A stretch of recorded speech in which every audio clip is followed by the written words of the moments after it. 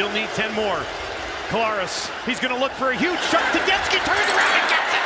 Demski's going to take it in for a touchdown! What a catch! What a play by the former Rider! A 50-yard strike, and the Bombers are in business.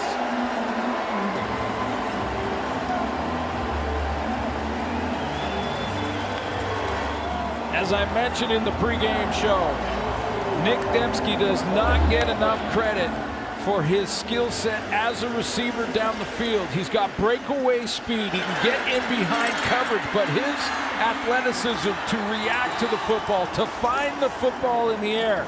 That ball was supposed to be over his left shoulder. And one touchdown, and that's what you're going to get a look at right here. With Moncrief in pursuit, Demski finds his way home.